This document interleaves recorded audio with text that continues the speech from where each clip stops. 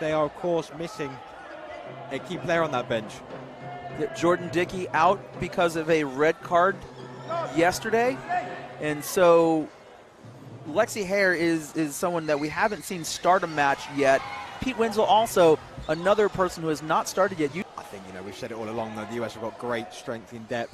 What they're going to do here, they're going to be the trademark, just going to drive on and dummy off Riley Johnson's chair, or is he going to try and find a cheeky gap? And Pete Winslow. Greg Baxter, you called it. There wasn't much of one, but Pete Winslow found the gap behind the Republic of Ireland defense. 1-0 United States. Pete Winslow now winding up for a spin kick. Winslow all the way across. Lexi Hare with a shot behind Tom Donaher. Within 60 seconds, the United States scores a second goal. It's 2-0, Greg. Zach Dickey back to Riley Johnson.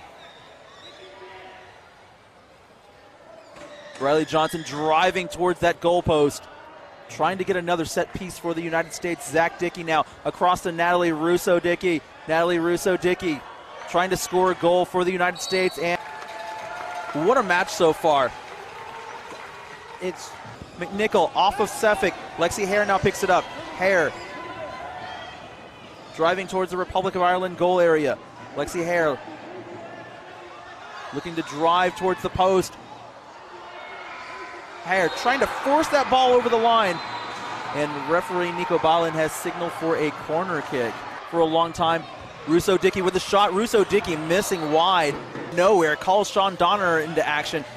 Pete Winslow now winding up for a shot of his own off of McNichol. And you hear U.S. head coach Tracy Mayer yelling, "Shoot the ball." Johnson contact on Evan McNichol, and that is going to be a yellow card for Riley Johnson. This is what I said, half time. Got to keep the cards down. I think, is that his second of the tournament so far? I believe that is correct. It is his second of the tournament. One more, that's a one-game ban. A goal here. Let's see. I've seen crazier things at this tournament so far, let alone my career in Powerchair football. Russo-Dickey a little late on the kick. Zach Dickey. And there's the final whistle from referee Nico Balin. USA scored 2 goals in the first half, and it was enough for 3 points.